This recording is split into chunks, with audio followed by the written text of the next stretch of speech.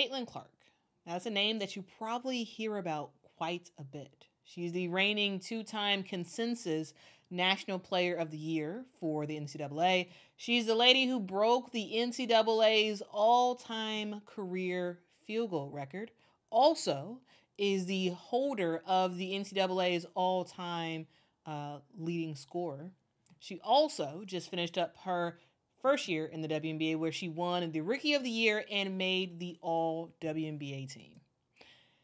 And so much more. The accolades go on and on and on and on. But I want to go way back into time to November the 25th, 2020.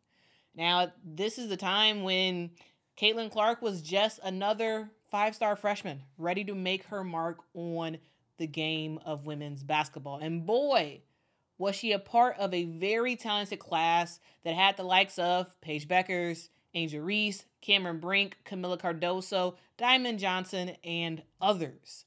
But there was something special about Caitlin, and on November the 25th, 2020, the nation, well, at least the ones who are watching, which was a small amount of people, got a first glance at the girl who would go on to transform the way that some see the game of women's basketball.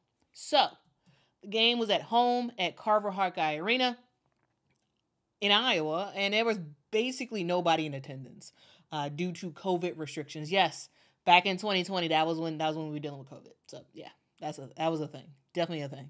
Iowa was taking on the University of Northern Iowa. That is a in-state rival for the Hawkeyes. They play them pretty regularly, and it's a team that could give them problems every now and then.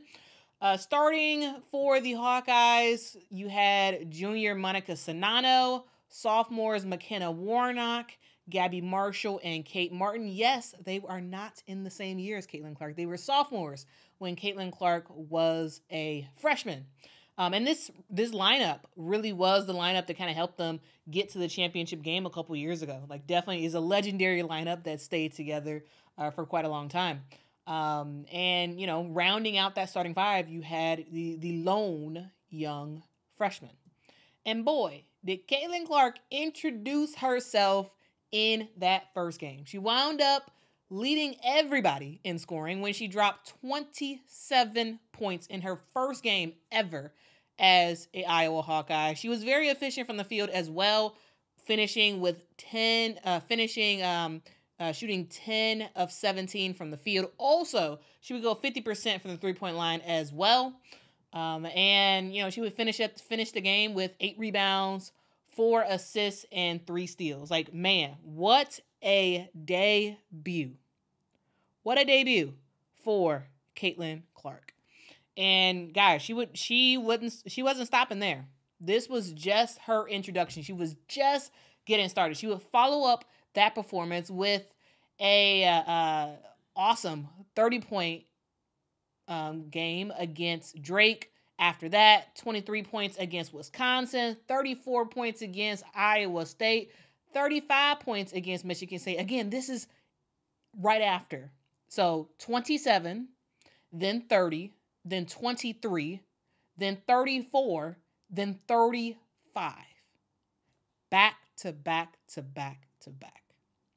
And then after she scored 35 points against Michigan State, she got her first triple-double against Western Illinois when she dropped 13 points, 13 rebounds, and 10 assists. She would wrap up that first season averaging 26.6 points a game and shooting 40% from the three-point line.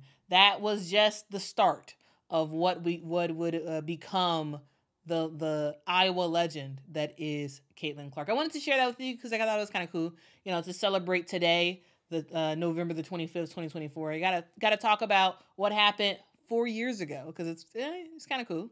I mean, or 5 years ago, actually. It's kind of cool to just be like, man, the start. It was really the start of something new. It really was. Now, guys, I would love to do more of these sort of like remember when or sort of like where we take a look at what happened years and years ago around one or more of our favorite players. There is so much history when it comes to women's basketball where, there's a lot of days where like on this day, XYZ happened. And if y'all are interested in hearing more about this stuff, like I would love to cover it. Just let me know in the comments below.